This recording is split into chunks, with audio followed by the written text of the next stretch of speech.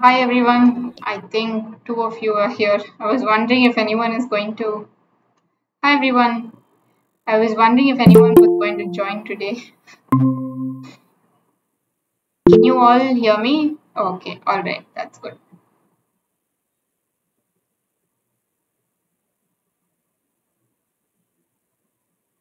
Okay, I think we're gonna wait for a couple of more minutes because, yeah, not many people are in today.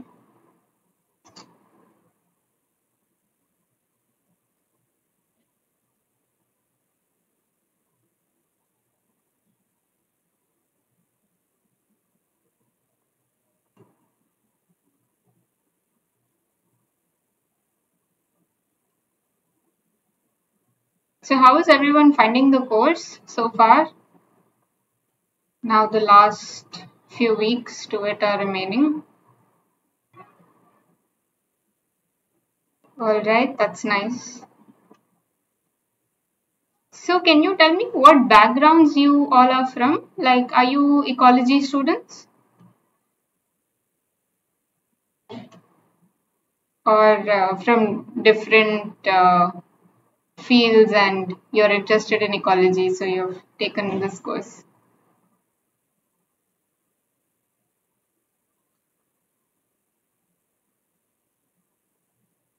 Okay, so you're into conservation. Okay, that's nice to know, Ryan. That explains your active participation as well. That's nice.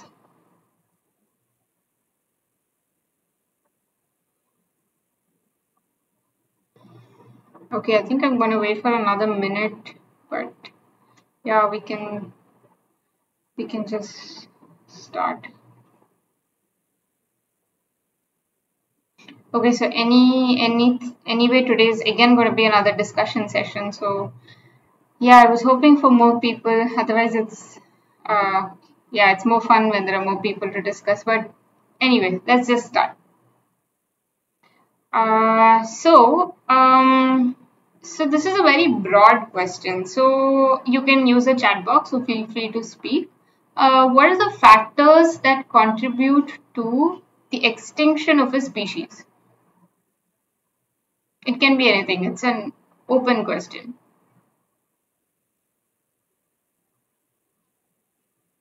Yes, surely natural disasters.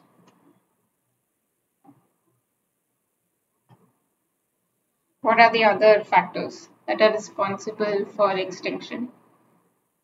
Bharat Kumar and Jyotsna, you guys need to tell me some answers as well. This is a very general question, right? What leads to extinction of species?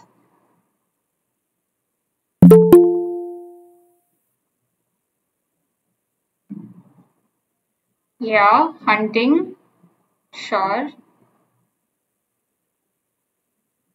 Yes, hunting and poaching, same, almost, yeah, the same category.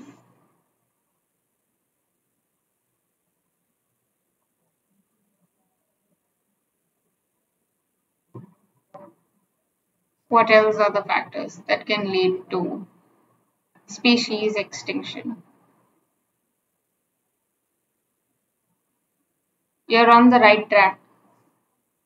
What are the other factors? Like we've had so many classes till now. Nobody else knows what can lead to extinction of species. Okay, let's yeah, Alien species invasion.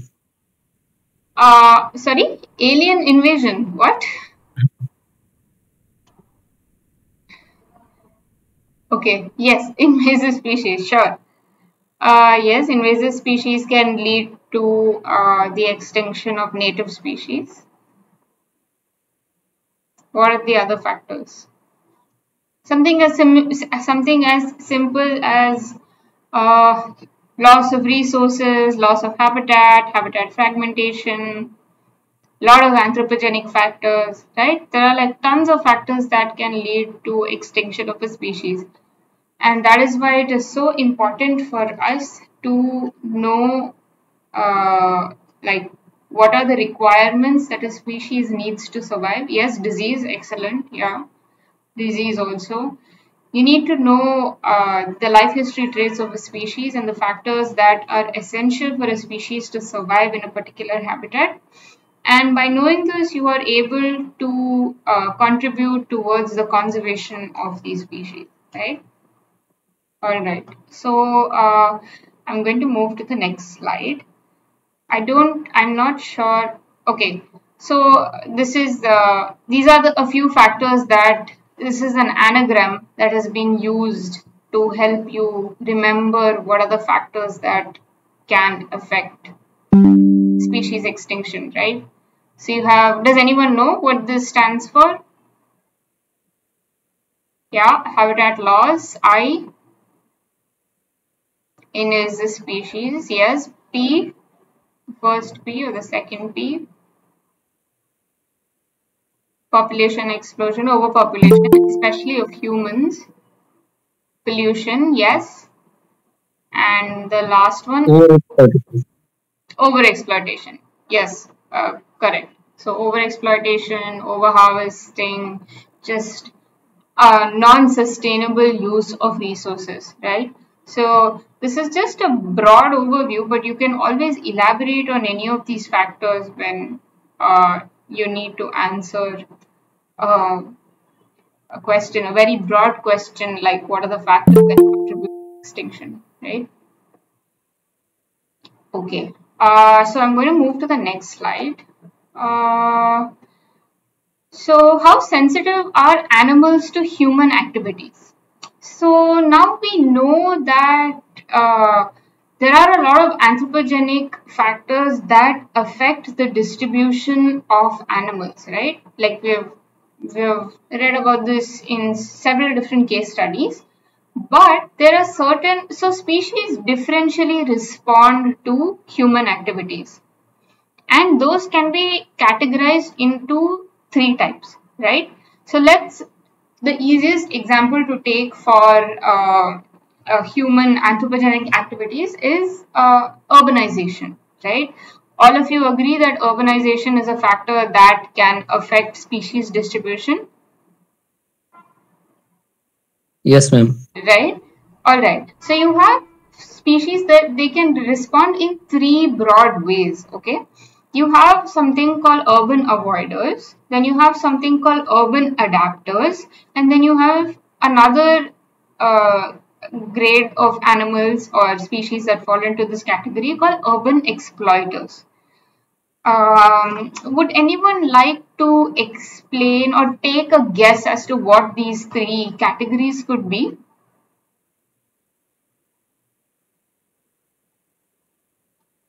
Just based on whatever is written, like just as the word itself says, urban avoider, urban adapter, urban exploiter.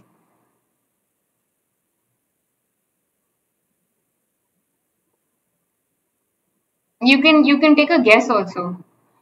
Avoiders avoid urban settlements. Okay, sure.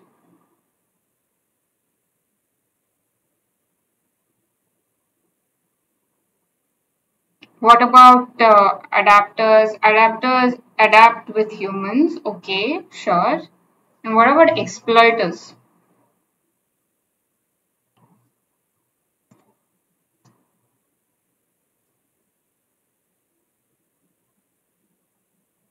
What do you think are urban exploiter animals?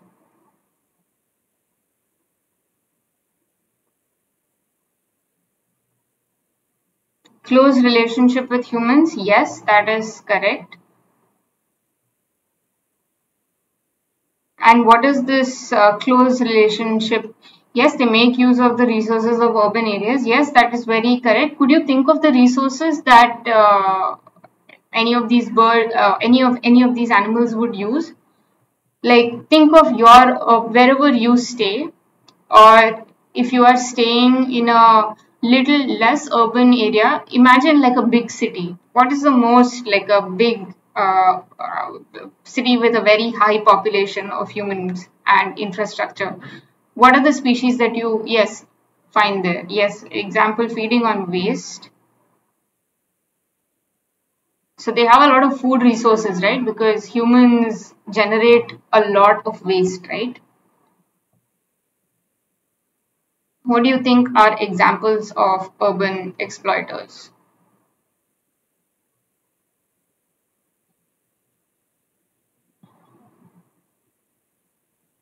They're crows. Yeah, sure. I mean, yeah, crows could be an an example. Yeah.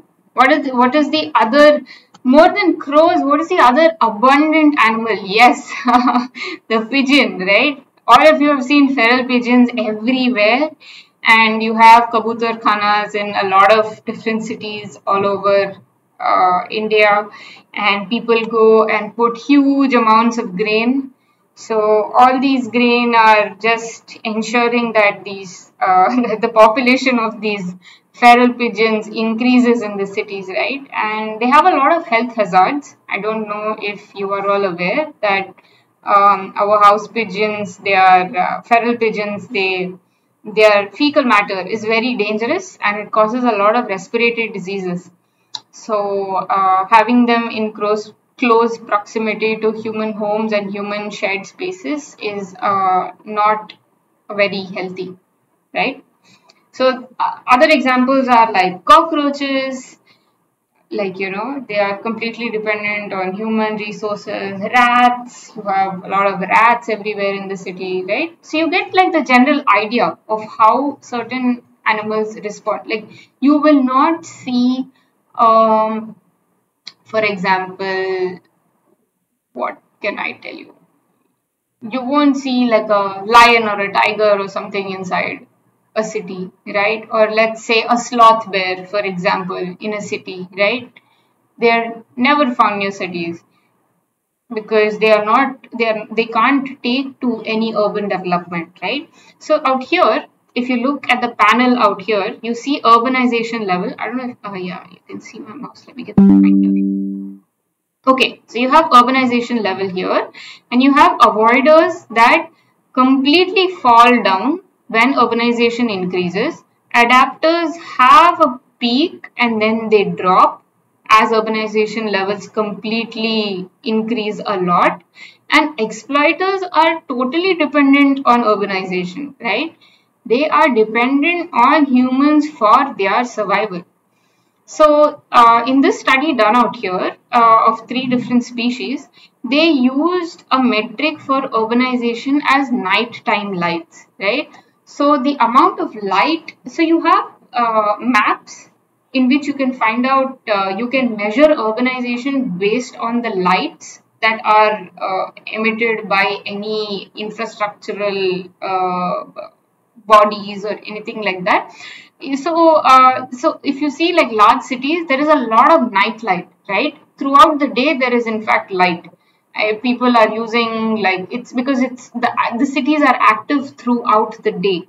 So as a measure of urbanization, they have used a metric of night light, and they have taken the example of three species in these three categories. So you have a Wonga pigeon. This is not our feral house pigeon. This is a pigeon that is found only in the forest. Like for example, in India, you have the Nilgiri wood pigeon, right? These Nilgiri wood pigeons are one of the largest pigeons, and they are found only in forested areas. They're not found inside the city like our feral pigeons.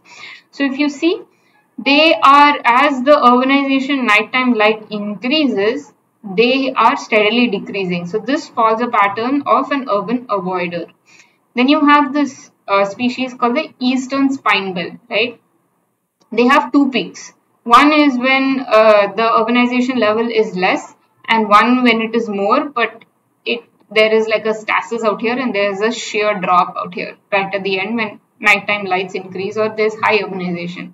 Whereas the rainbow lorikeet that you see out here, it is very low in rural settings, but as you go towards urban settings, their population completely increases, following the pattern of an urban exploiter, right?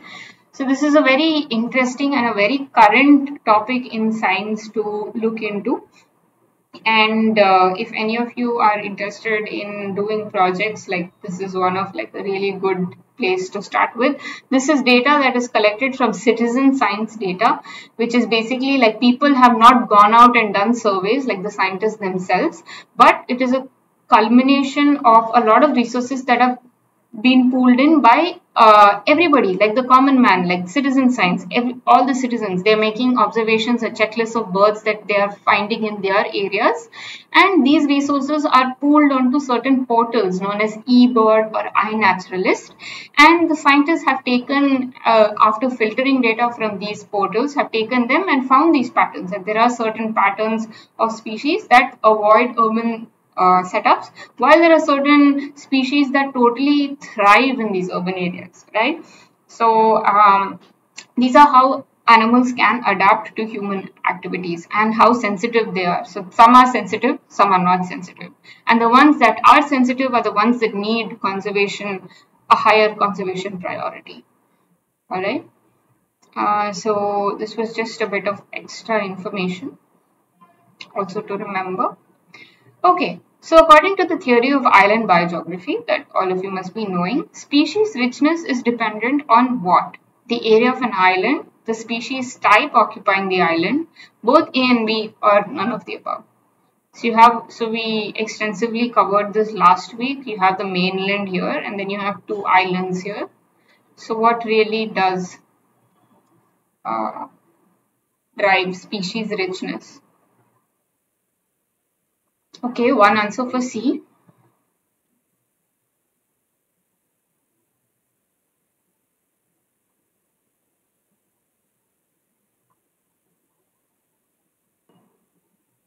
Okay, another answer for C.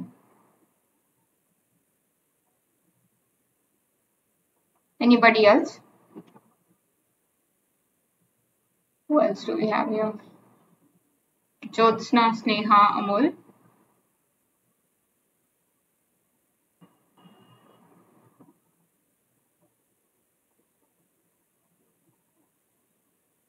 Okay, see. So tell me why are both these factors important? Would someone like to explain?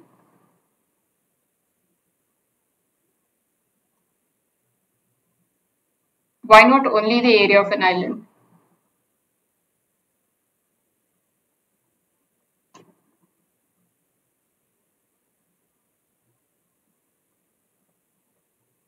Okay, tell me, what kind of, okay, bigger areas can accommodate more species? Sure, yes, correct. So why not just the area?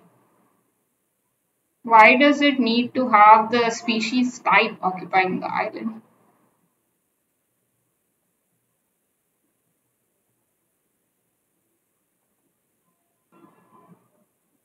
Sure, like for example,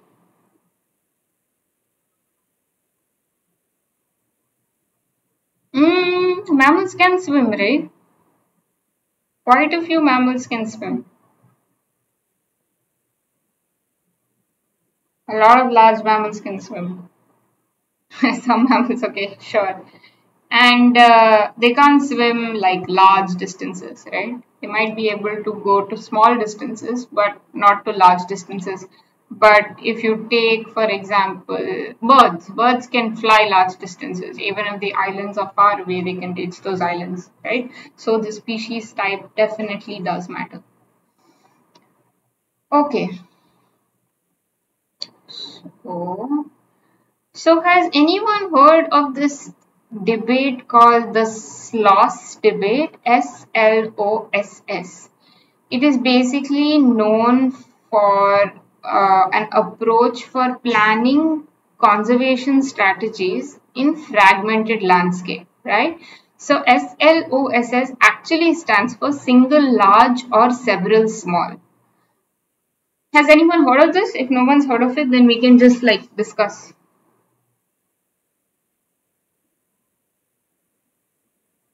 Okay, Daniel, you heard of it. Would you like to like explain little bit, like maybe single large is better? Okay, sure. What about the others? Do you have any views on this? So you have a fragmented habitat Fragmented habitat, you all know, right? What it means. It's a habitat that is split into multiple different small portions because of some anthropogenic activity. Like for example, if you have like roads crisscrossing through a national park, you will have multiple fragmented patches, right? Okay, fragmented small is dangerous for animals. Okay. Uh, so there is this theory that there was a team of scientists that had this a school of thought rather at a certain point of time as to whether conservation should be planned in a single large space or multiple small spaces should be protected, right? And there are a lot of factors that are for certain approaches and not for the other approach, right? So I'm going to just pull up a table that shows us the differences between the two and why one of them is more important. So the first thing is the size itself, right? So you have here a reserve size if you look at this. So a single large reserve is better than small ones. Why is this? So we're not talking about numbers here, we're just talking about the size.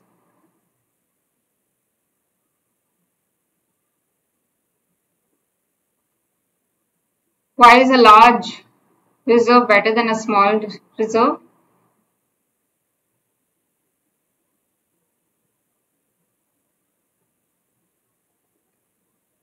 Any ideas? No ideas? Okay. Randall said single large is better. Okay, they can have more interaction. Yes, sure. They also have a lot of resources available in their habitat, right?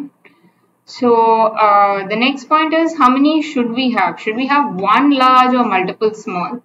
So the school of thought says one large reserve is better than a few small ones of the same area, right? Because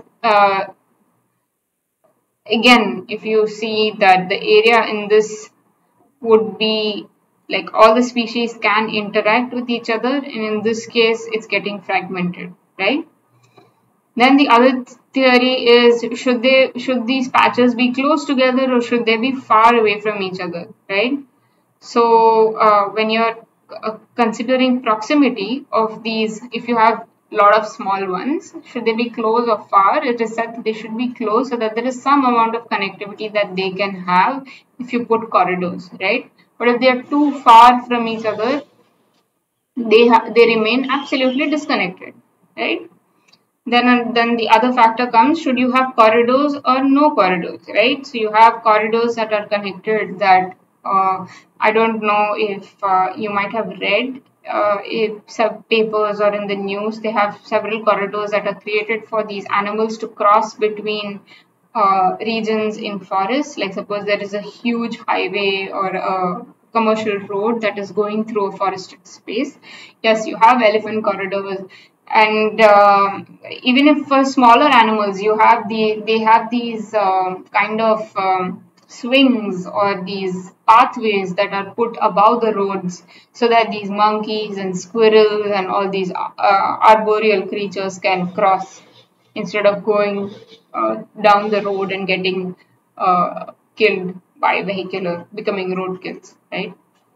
So connected ones, yes, Himachal Pradesh, yes, definitely, sure. Yeah, a lot of places do have this, and a lot of places are trying to make provision for keeping corridors. All right. So if we say reserve shape, whether the shape should be like circular or this is a bit oblong. So you have compact shapes are best for minimizing boundary length, right? So the area would be lesser if it is, so this is kind of like just a squish circle, but if you can imagine like a squiggly line with a center, it has a lot of boundary area and it becomes difficult to manage. So a single circular area has a better boundary to be able to protect properly, right? So then the other one was to have buffers or not buffer zone. Now, does anyone know what is a buffer zone and why it is important?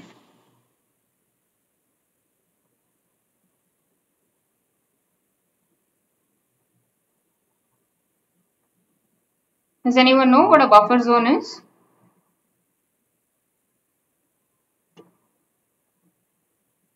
Buffer zone has human involvement. It's outside the core area. Sure. Yeah.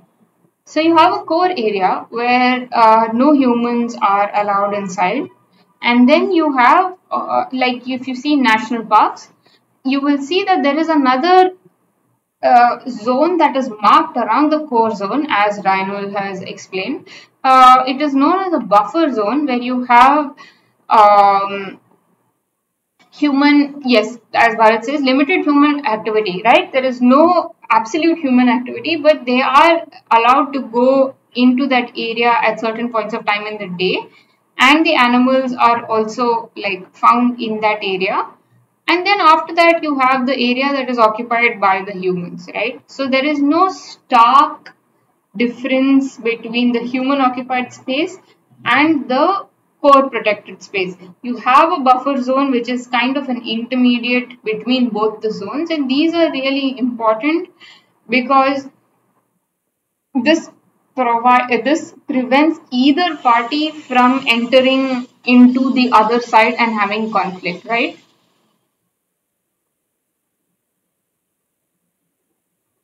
All right.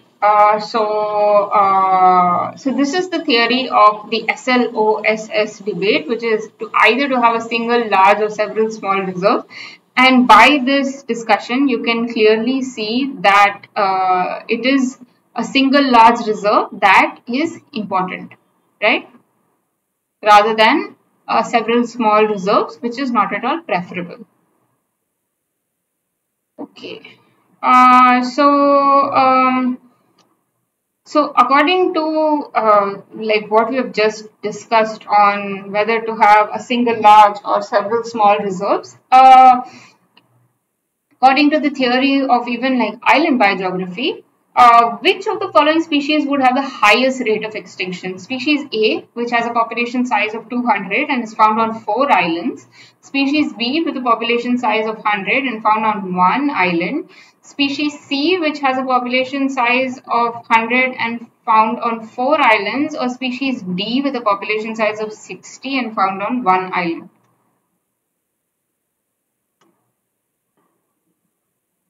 Which do you think would have the highest rate of extinction?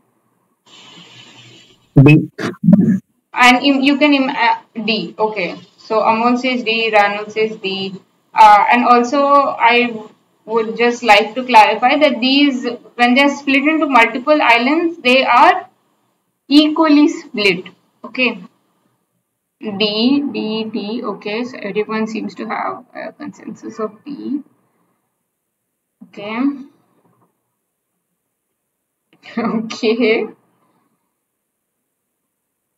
Active participation coming in. Okay. Okay, so can you tell me why D and not C?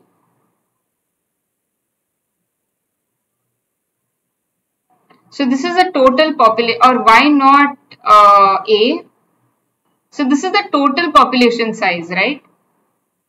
200, 100, 160. It's the total population size.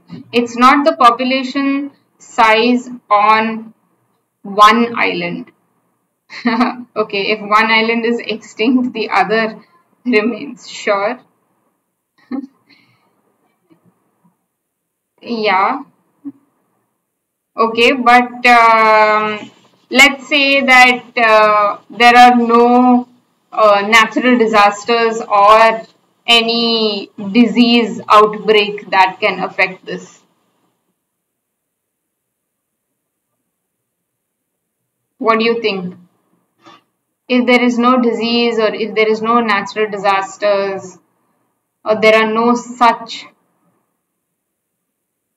extrinsic factors that might affect, what do you feel? Which of the following species would have? Still D, okay. Tell me why not C.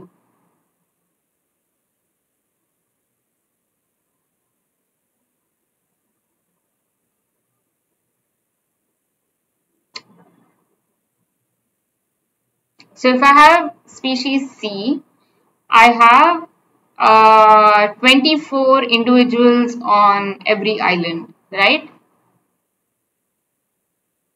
Yeah, 25 species on one island. Is that better than having 60 species on one island?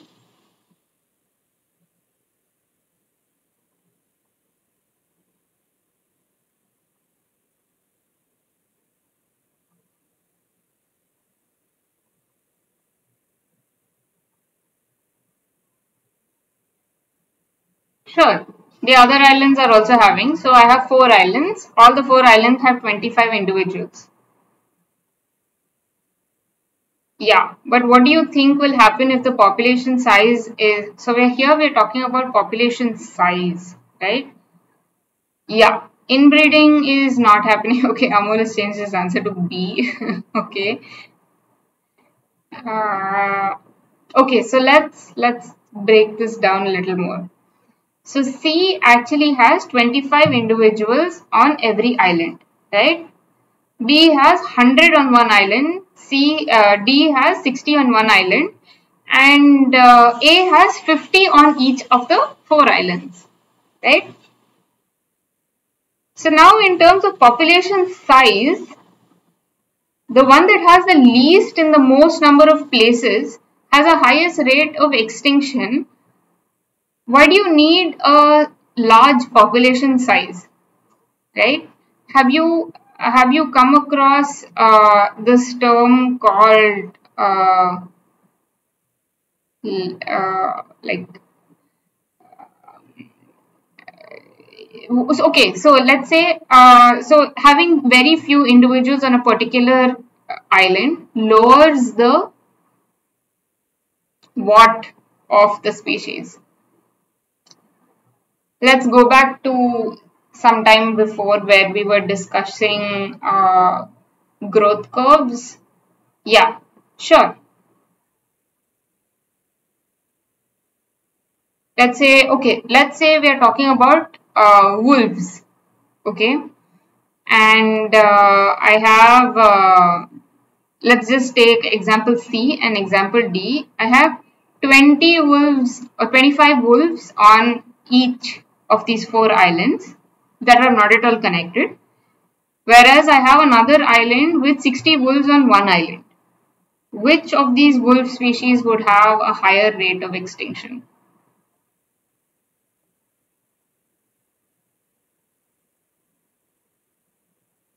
And why do you think so?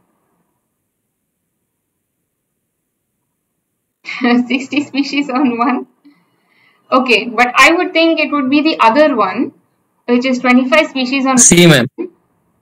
yeah, I would feel it is one because yeah, so okay, Randall, that is fine. So I'm saying there are no natural disasters or no disease, no pandemics or anything, right? But you have a crucial population size that is important, right?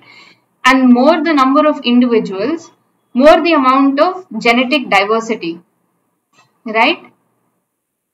So uh, an island with a very few number of individuals has a very low genetic diversity, right? And what if all those 20 animals are related to each other? They will then that will then result in inbreeding, right? And inbreeding will lead to something known as inbreeding depression, which means that so I'm sure we have covered this in the earlier classes, but it basically tells you that the genetic viability of the population becomes very low, right? Because of inbreeding depression, and it leads to a lot of congenital diseases amongst individuals. So you need a certain number of individuals to maintain a healthy population.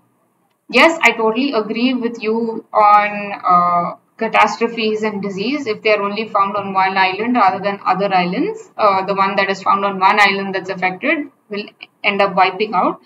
But considering that there are no such external factors, just purely based on population size, a few number of individuals completely spread out in multiple different places are more likely to get extinct than a single large population found in a single place, right? Does this make sense?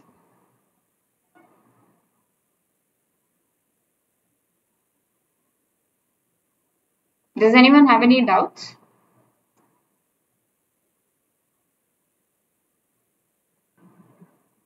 Okay, then we'll just move on to the next question. Okay, so which of these following areas does not support in situ conservation? Um, National park, a zoological park, an arboretum, or a reserve forest? Is it option 1 and 2, option 1 and 3, option 2 and 4, option 2 and 3? Yeah, sure, Ranal. We can discuss this.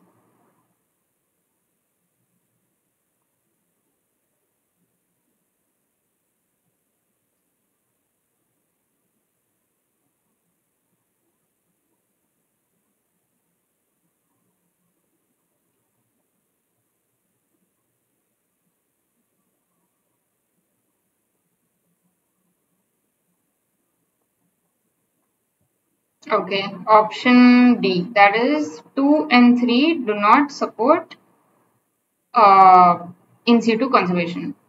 Okay, everyone's like D. Okay,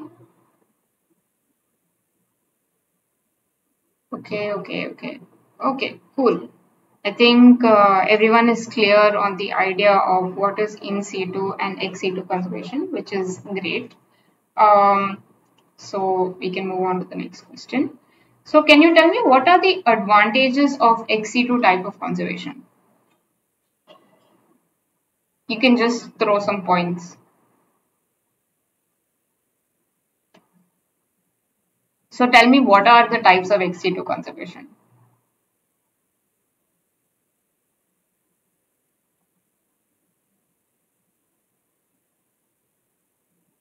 Genetic diversity is maintained. Okay. So what happens in ex situ conservation? Are they inside? Are they in their natural habitat or outside the natural habitat? Outside, yes. Captive breeding. Okay. And what are the advantages?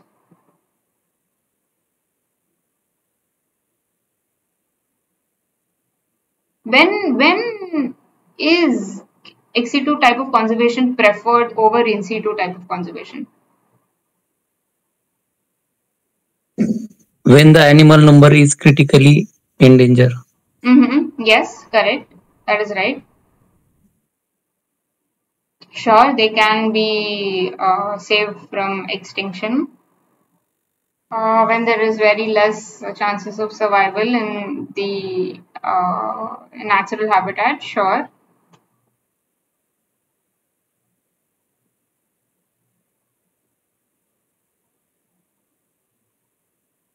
Yeah, I think yeah everyone has given the right answers. Okay, so I'm just going to move on. Yes, when there is high predation rate, sure. When there are very few in number and the level of predation is high. Also, you can take it as hunting pressures, anthropogenic factors like hunting pressures when they're very high for certain species. That's how several species have gotten extinct, right? Because of, like, for example, the dodo, the bird that uh, was found in, I think it was Madagascar.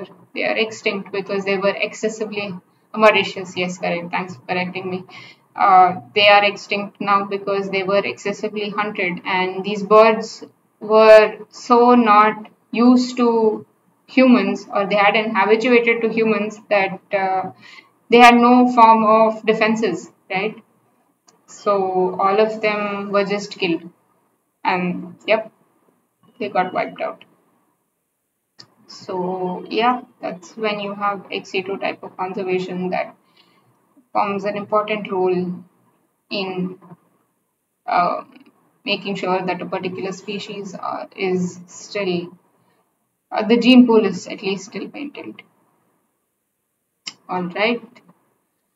So tell me, in which approach do we protect and conserve the animals that need urgent measures to save it from extinction? I think we just discussed this, so you should know.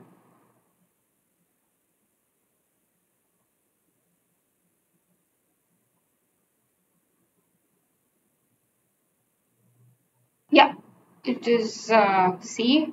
Anybody else feels it is not C?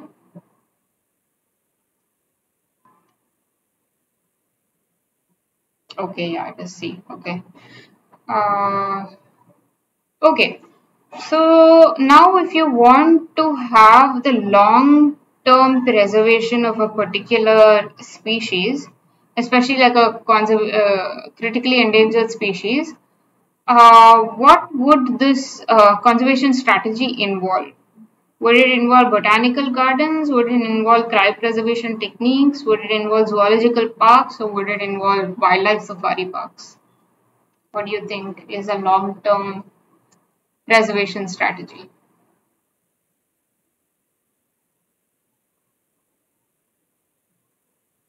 B, okay.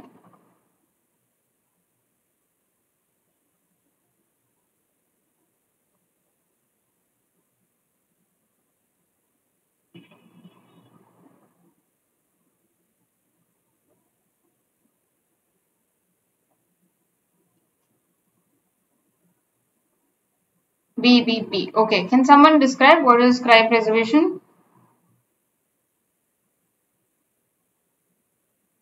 Deep freezing. Deep freezing. Yes. Deep freezing in what is the substance that it is frozen in? Preserved in, rather.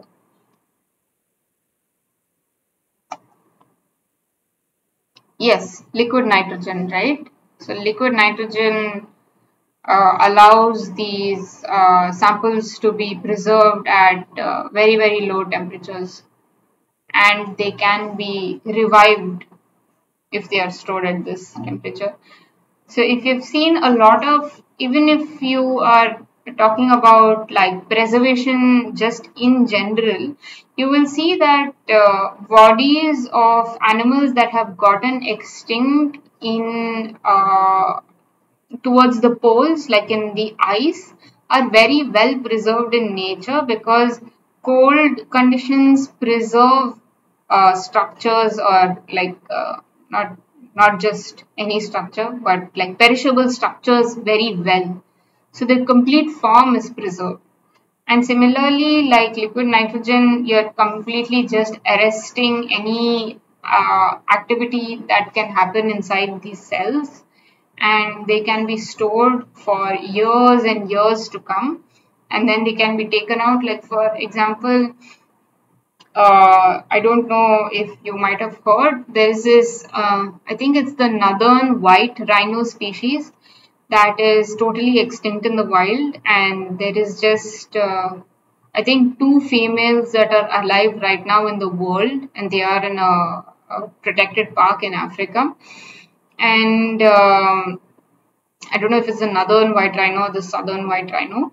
And so what they have done is to revive or to try and bring back the species. There are no males alive, right? So you cannot have, and these two females are mother and daughter.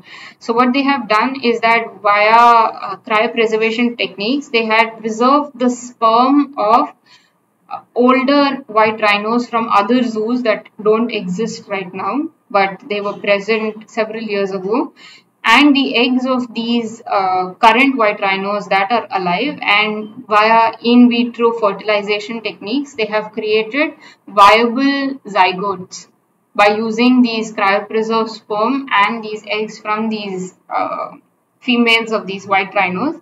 And perhaps now they might put those zygotes or these fertilized eggs inside a co-occurring, a similarly related species, and see whether that might be successful in, bringing back these, I think it was northern white rhinos, into the population back again. It, of course, it will take a lot of time because rhinos don't have a very fast gestation period like rats or I don't know some other smaller species. But yes, this is where cryopreservation techniques do come into play. And even for plants, a lot of germplasm, you have a lot of things, these things known as seed banks, and seeds from various different varieties of species are stored and cryopreserved in these control conditions, so that if we have a certain, and especially like food crops, so a lot of seeds of food crops are cryopreserved so that we don't lose out on diversity in genetic diversity in any of these, right? All right, let's move on to the next question. Okay, so I wanted to have like a discussion on this, but all of you have been following the news, right? About this. Has anyone not heard about cheetahs coming back to India?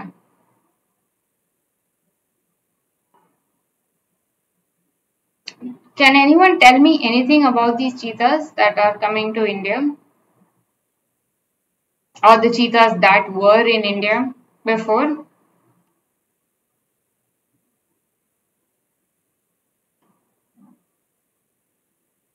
Anyone? Anything?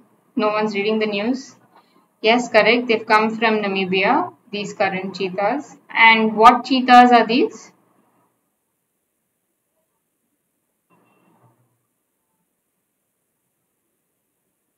Are these the cheetahs that were found in India?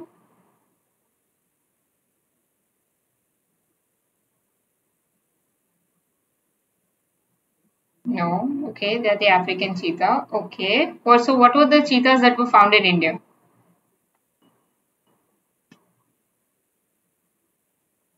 Which cheetahs were found in India? Was it the African cheetah? Asiatic cheetah. Yes. Okay. So that's right. And where are Asiatic cheetahs extinct?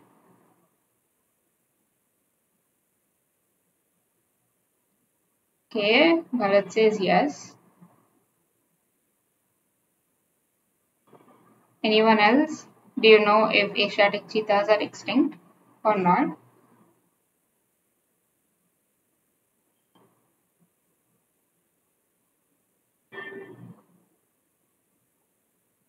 Extinct in the wild, but where are they? Mm, okay, so what does that mean? Where else are they found?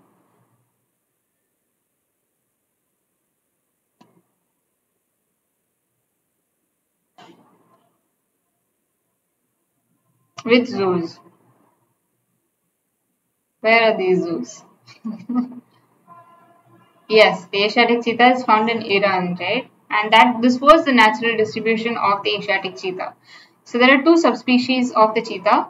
The one that is known as the African cheetah and the one that is known as the Indian cheetah, right? So Indian cheetahs got extinct in India about 75 years ago due to hunting pressure. And the Asiatic cheetah, which is Echinonyx jubatus venaticus, is now only found in Iran, and there are very few individuals, right? There are just less than 50 individuals. And the African cheetah is known as the Echinonyx jubatus. And this, what is happening in India, is the first intercontinental global translocation of any species. And in this case, like we had 8 cheetahs that are at present translocated to India. And do you know where these cheetahs are have been released in India?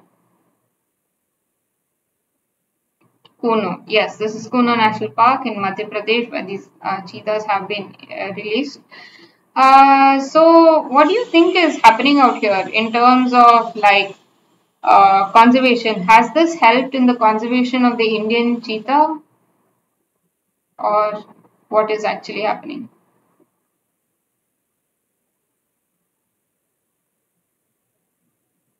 Any ideas? I have a map of the distribution of the cheetah. So here you can see all the area in red is where the cheetah has become extinct. The hashed out red is where it's possibly extinct. These maroonish pinkish areas are where they might be there or might be resident or might be passing through. And the yellow orange areas, the dark orange areas are the ones where they are staying, and the light orange ones are where they walk through or they pass through. So if you see, these dark orange patches are very few, right? And if you see Namibia, this is Namibia out here. Our cheetahs that have come to India have come from Namibia.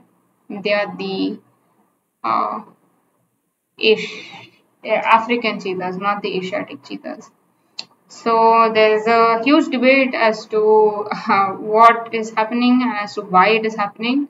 But I guess only time will tell whether this particular species will be able to survive in our habitat after, yeah, being used to the African kind of terrain. But yeah, something interesting that's happening in our country, and I'm sure further news will tell us what else, what is the status of these animals. So as far as I last read, I think they are under a 30-day quarantine to see how they acclimatize to the Indian habitat, and then after that they might be uh, yeah, free to roam, or I'm not really sure, but yeah. So another example of how different species can be completely translocated from one continent to another continent, and since this has not been done before, we'll see whether yeah, they are able to survive on their own given the prey, the Indian prey. But yeah, the species is not used to the Indian prey, but we'll see how that pans out to be. Okay, so actually everything is done for today's class, and I wanted to bring up two other things. I think Jovan has brought this up as well earlier. So this is the GATE Ecology and Evolution exam that is organized by IIT Kanpur this year. So the last date, if you all are interested in ecology and evolution, please don't forget to register for this exam. The last registration date is the 30th of September, and the syllabus is linked here. And if you actually go and see the syllabus, it is very similar to what we have covered in this course, right? The exam is in February, so it's a multiple choice paper. I think it does have negative marking, but you can always use the previous year's papers and solve them. And this entrance exam helps you in getting, oh yeah, that's a good question. Yeah. So it helps you in getting a JRF position, which is like a junior research fellowship position in various institutes all over India that have projects related to ecology and evolutionary biology. So if you clear this exam with a good rank, you can get into JRF positions or even a PhD program if your institute accepts GATE ecology. No, actually it is not probably useful for microbiology. I'm not sure if there is a GATE microbiology itself, but there is a GATE life science.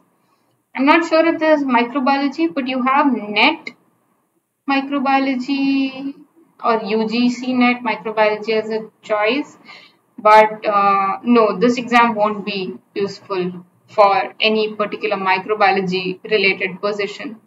But it's very useful if you want to get into any ecology position and into any of these top institutes in the country. Yeah.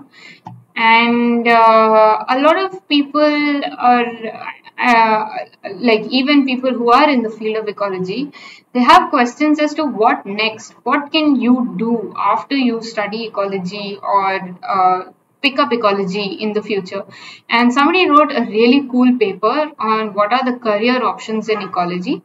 So this is a paper in ecology and evolution, this particular journal, and it is an ecologist career compass, a game to explore different career paths. So I've linked it out here, and it has various career types, right? So you have, it's divided into four broad sectors: academia, the government, private or non-profit, and you can have eight types of positions, right? You can be a technician, you can be a science communicator, an editor or publisher, a manager, an educator, a coordinator, a policymaker, or a data scientist, right?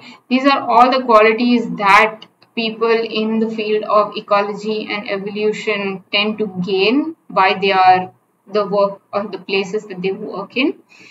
And so here you have the position. So this is like a game which has a bunch of trump cards, and you have particular skills that have certain ratings. So here you have a researcher, and the required skills are 4 stars for creativity, 4 stars for quantitative skills, 5 stars for field and lab techniques. So for admin, you need only 2 stars. For communicating, you need 4 stars. For teaching and mentoring, you need 3 stars. Interpersonal skills, you need 5 stars, right? So you have like, this is like a, yeah, I can just, so if you can see this, this is the paper, and it has like a description of all the different positions. It's just like a fun way for people to know what they would like to choose if as a career option if they choose ecology, right? And it's been used, it can be used in various different ways. I can just show you what the file looks like.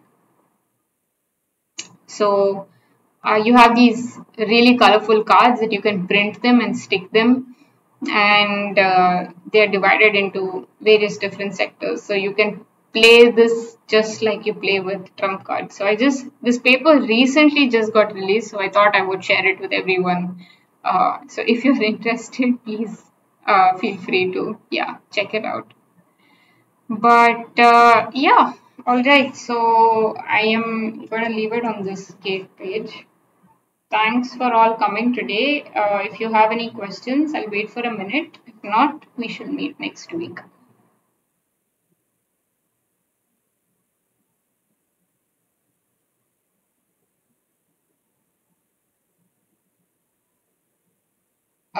Why 3 males and 5 females? I think they always like the female numbers to be higher, because that will ensure that the population is reproductively active. So if you have more males than females, you are less likely to have more progeny, right? Because all the burden will be on that one female, and it won't form a viable population. So you always have the female to male ratio higher. Yeah. All right. All right then. If no more questions, we shall meet next week for week 9. Okay, I'm going to stop the recording. See you guys next week.